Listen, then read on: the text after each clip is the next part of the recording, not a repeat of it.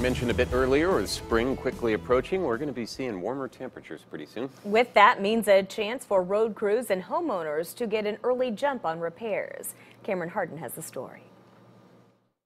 Compared to the last few winters, this year hasn't been nearly as harsh on the roads. The freeze-thaw area, and if it starts to come out real fast, we would probably see a lot of potholes, but there hasn't been a really hard freeze this year.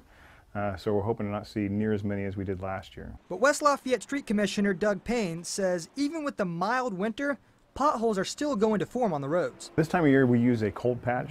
That's just kind of a winter mix that we use. It's something that is a quick fix. But soon that will change. We have to wait till the asphalt plants open. Usually in the past opened in late March, mainly April. But when they open, we can switch to a hot mix, and it's a little bit more of a permanent patch. With relatively smoother roads, drivers shouldn't have a problem making their way to the local hardware store to pick up yard work materials. The customers will start picking up as soon as the weather starts picking up. We will have our drilling stuff out, our fertilizers are going up, plant food's out, mulch is out, so customers will start coming in and looking for that stuff. Ace Hardware employee Josh Sisson says it's never too early to start your shopping. What I'd suggest is people get all foods that you need. The plants will start coming out. We have pods and stuff that they can get ready for that as well.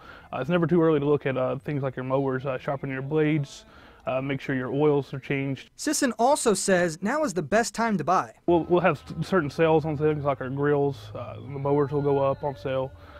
It's just making sure that the springtime stuff that we need out for spring is up and ready, displayed and ready for the customers. That was Cameron Harden reporting. Payne said if you see potholes, contact the city so they can get it fixed as soon as possible.